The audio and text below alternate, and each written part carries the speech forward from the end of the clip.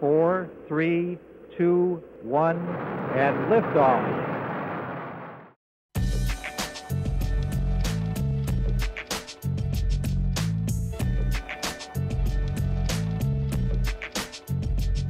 When I first heard of this plan to rendezvous two spacecrafts by launching a second spacecraft from the same pad within 9 days, I thought it was next to impossible. The prime pilots for the Gemini 7 mission, Frank Borman and Jim Lovell, have arrived at Launch Complex 19. They're in their lightweight suits. They have their helmets attached. T-minus 1 minute and counting. The launch vehicle, first stage engines will ignite and build up some 430,000 pounds of thrust. T-minus 10, 9, 8, 7, 6. 5, 4, 3, 2, 1, 0. Ignition. Engines start. We have a liftoff.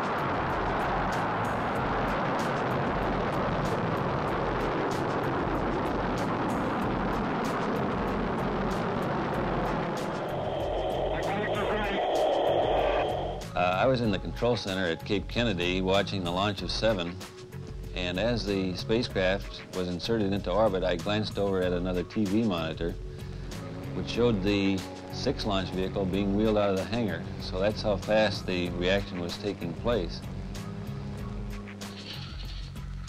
Borman reports he has the booster in sight.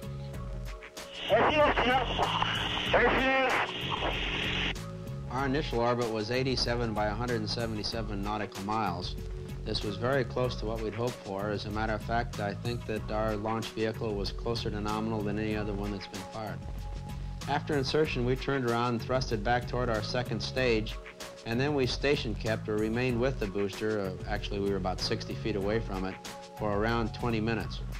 About 22 minutes into the flight, we thrusted away from our second stage and then got down to the business of a 14-day long-duration flight.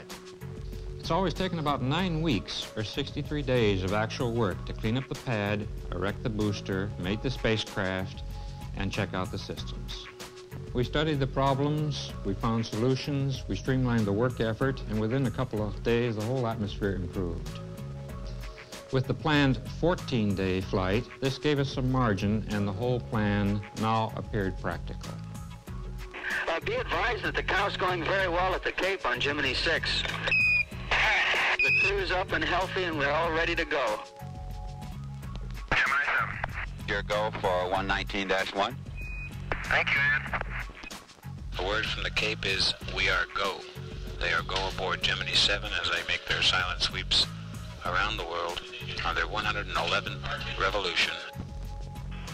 The prime pilots for the Gemini 6 flight, Wally Schirra and Tom Stafford, are now on their way to Launch Complex 19 to board their spacecraft. On my mark, 20 seconds. Mark, go. 5, 4, 3, 2, 1. Ignition. Engine start. We've got a real liftoff. 27 seconds after the hour. Gemini 6, you are go. Go. You hear the man. Go. Gemini 6, Canary, Cap, Tom, how do you read over?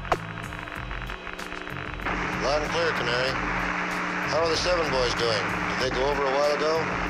They sure did. They're about 5 minutes ahead of you. Roger. Tell them we'll see them at the next station.